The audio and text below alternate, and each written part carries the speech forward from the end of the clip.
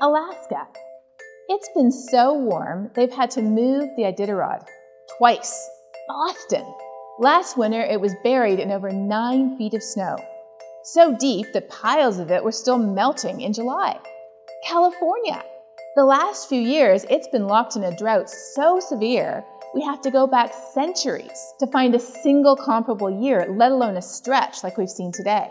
And just this fall, we've witnessed mild little tropical storms ratcheting up to Category 5 hurricanes overnight as they suck up enormous amounts of heat from some of the warmest ocean temperatures ever recorded. What the heck is happening to our planet?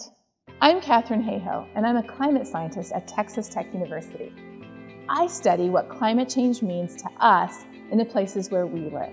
With the team from Texas Tech Public Media, I want to start a web series looking at this very question. And with public opinion changing so rapidly these days, it's an important time to answer it. Here in Texas, 5 years ago, only about 30% of people would say that climate was changing, and most of those probably lived in Austin. Today, over 70% of Texans would say that climate is changing. What's the difference? The record droughts and floods we've seen in the last 5 years. But when you ask people why it's happening, that's where things get heated. Climate change. It's become the most politicized issue in the entire United States. But hang on a second. Isn't climate change just about thermometers and physics? How did temperature readings and basic science that goes back almost 200 years become such a hotly debated topic? Nowadays, the best predictor of our opinion on climate change is not how much we know about science, but rather where we fall on the political spectrum and even what pew we sit in on a Sunday. In this series, we're going to tackle these issues head on. How do we know this thing is even real? Why do scientists say it's human and not natural cycles like it's been every other time? Well, many politicians say exactly the opposite. Is climate change causing the crazy weather we see today?